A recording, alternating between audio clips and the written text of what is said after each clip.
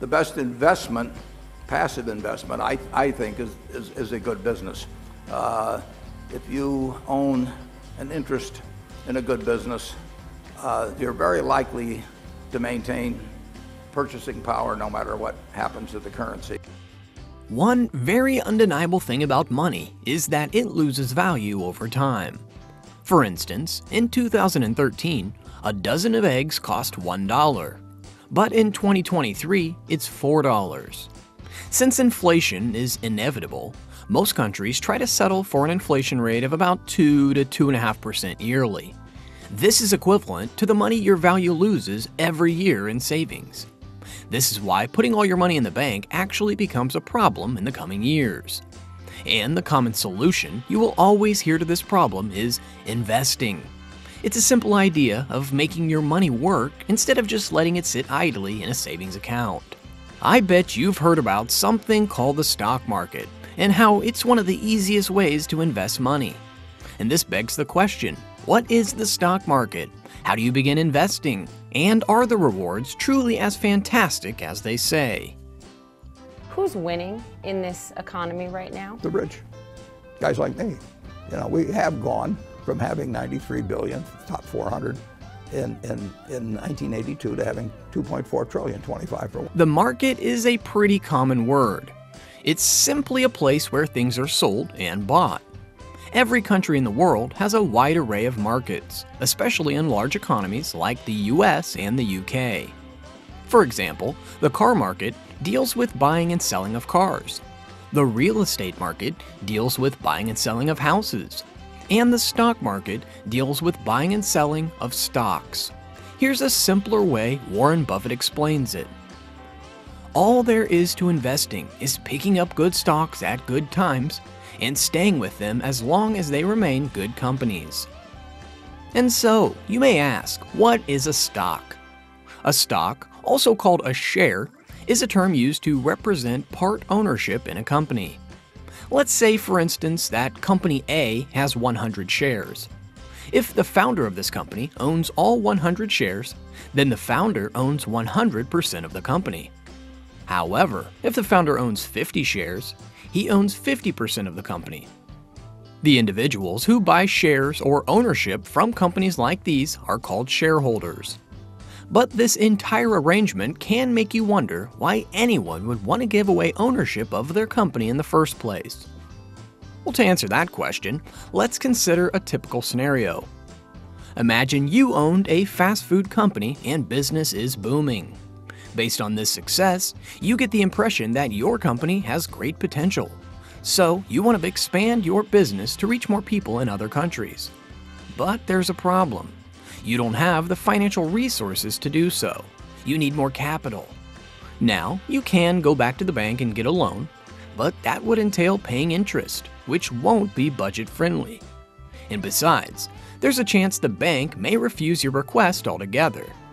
And so, this is why the safest and quickest way to get this money you need is to sell your company shares. To do this, you can reach out to the people you trust privately and ask them to invest in your company. Or you can make your shares publicly listed so anyone can buy. In case you're wondering how this is done, it's always done through a special event called an initial public offering, or IPO. An IPO is when your private company becomes a public company. If you scan 100 IPOs, you're going to come up with something cheaper than scanning 100 companies that are already trading in the auction market. It is more of a negotiated sale. Before going public, you'll have to decide how many shares you wish to issue to the public. This number of shares is often termed float. Note that you can't fully control the initial value of each share. Factors like consumer demand, competitor success, and the overall success of your business so far will all come into play to determine the share price. Public companies list their shares on what we call a stock exchange. To explain better, let's use a meat market as an example. In your state or city, there may be numerous meat markets, but you, as a meat seller, can only pick one to set up your meat stall. Now, imagine that these meat markets in your state are stock markets. Instead of buying and selling meat, you're buying and selling stocks. It's always up to you to pick the exchange with which you sell your company's shares. Note that every exchange has its own requirements for companies to list or trade shares.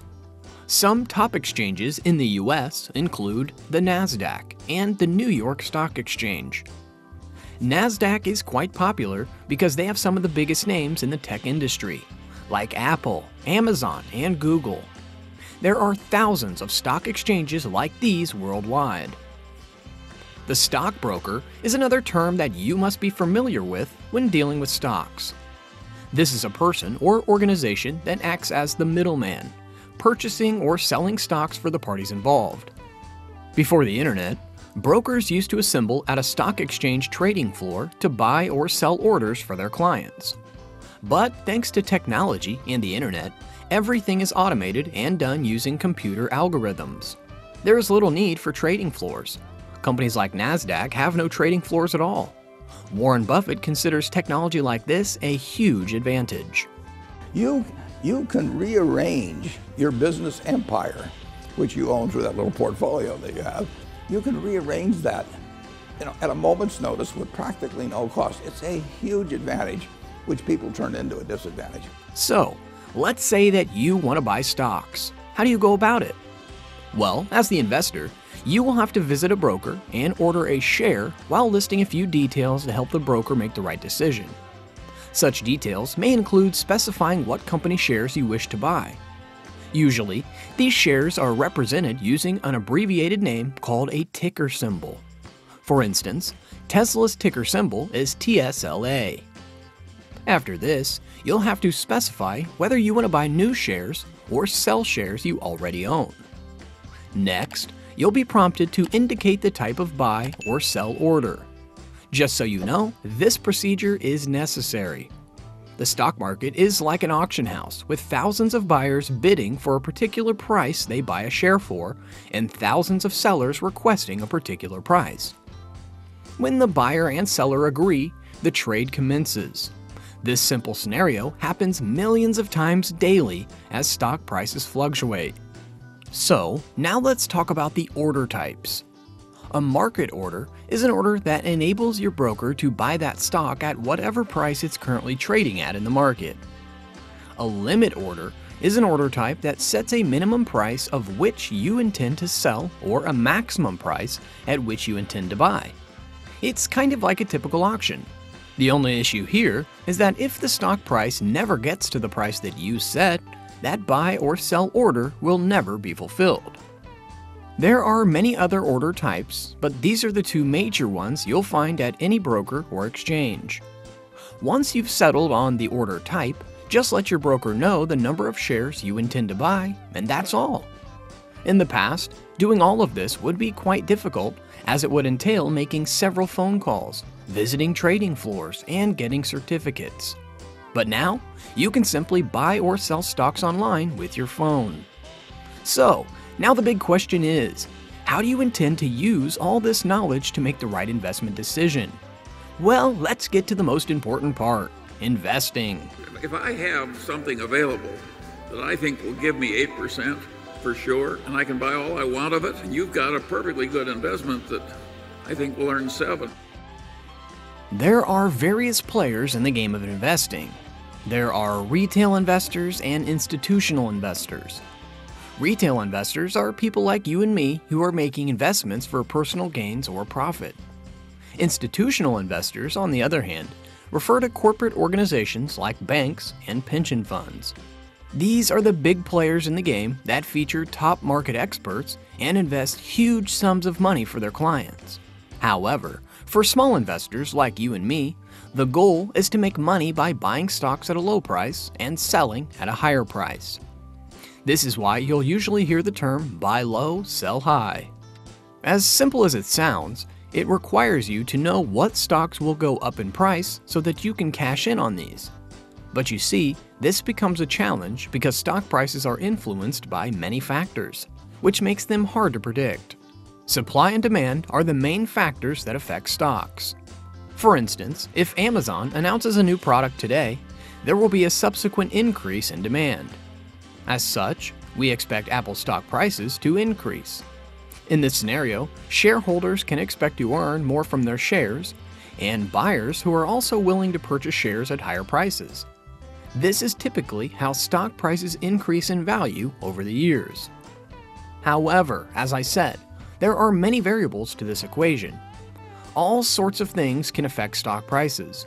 For instance, it could be a new government policy, a new CEO, or a new competitor.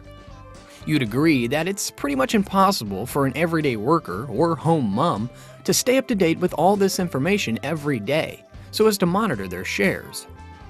This is why experts like Warren Buffett will always advise against holding shares for the short term.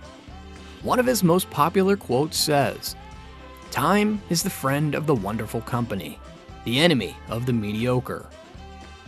Warren Buffett typically built his $100 billion net worth from holding company shares for decades, regardless of market fluctuations. This is the best way retail investors like you and I should go. Warren Buffett's particular strategy is called value investing.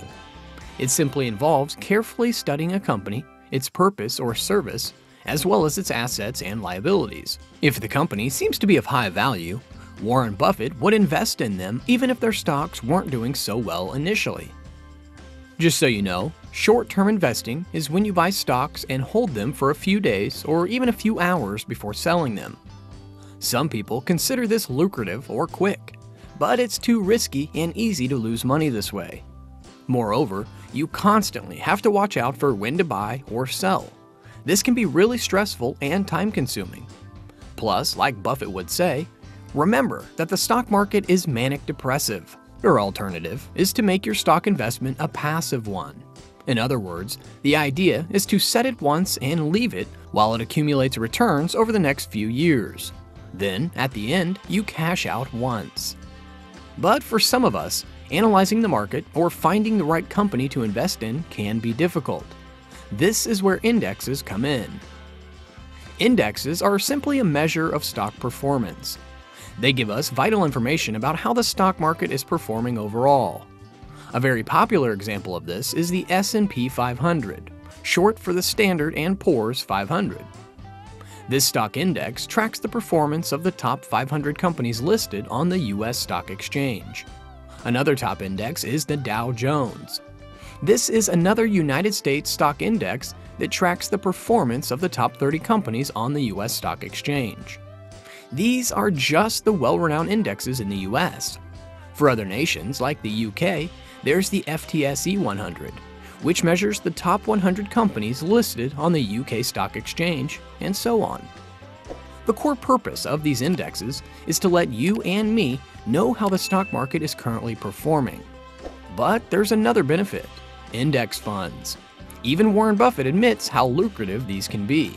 Index funds overall have delivered for shareholders a result that has been better than Wall Street professionals as a whole, and Jack, at a minimum, has left in the pockets of investors without hurting them overall in terms of performance at all. He's put tens and tens and tens of billions into their pockets. Index funds and ETFs, or exchange-traded funds, allow you to invest in a fund containing all these top-performing stocks simultaneously. The two are almost the same, with very few differences. Let's take the Vanguard S&P 500 fund, for instance. This index fund contains all the company stocks in the S&P 500, but you can invest in it as though you're investing in a single stock. In other words, buying one share of Vanguard's S&P 500 is equivalent to buying tiny bits of shares from all the 500 companies in the S&P 500. Buying an index fund like this is an easy way to diversify your investments without worrying about monitoring or managing multiple stocks simultaneously. You can enjoy all the profits from the 500 companies with a single investment. This is why you'll always hear many financial experts like Buffett advise retail investors to put their money in ETFs like the S&P 500.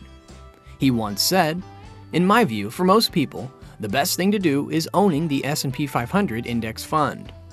But let's be honest, how much money can you actually make from the stock market?